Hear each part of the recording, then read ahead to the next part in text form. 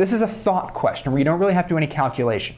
And it revolves around the idea of relative atomic mass, atomic weight. So let's just do a little bit of review for that. Let's say that we have a type of pickup truck called the rodeo pickup truck. The rodeo pickup truck comes in two types. The rodeo clown, which is kind of a dinky little thing that weighs 5,000 pounds, and the rodeo cowboy, which is monstrous and weighs 20,000 pounds.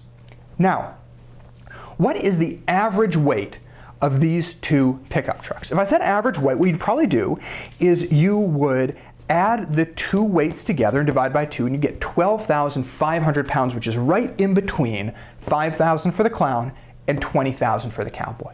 But what if I told you this? What if I said that most people didn't like to drive the clown because they thought it made them look like losers?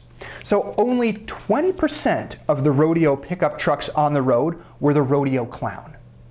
On the other hand, 80% of the rodeo pickups on the road were the rodeo cowboy because people thought it made them look tough.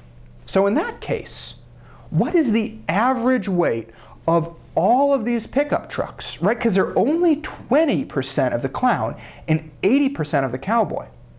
Then this average doesn't really seem to make sense because it assumes that we have the same amount of both of these, but we have much more of the cowboy than of the clown, and the cowboy weighs a lot more.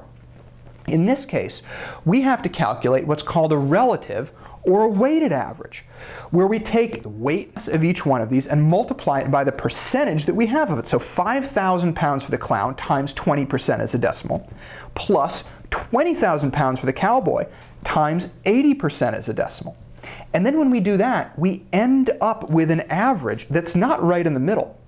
We end up with an average that's tilted higher, closer to the weight of the cowboy. And that makes sense because there are many more cowboy pickups on the road.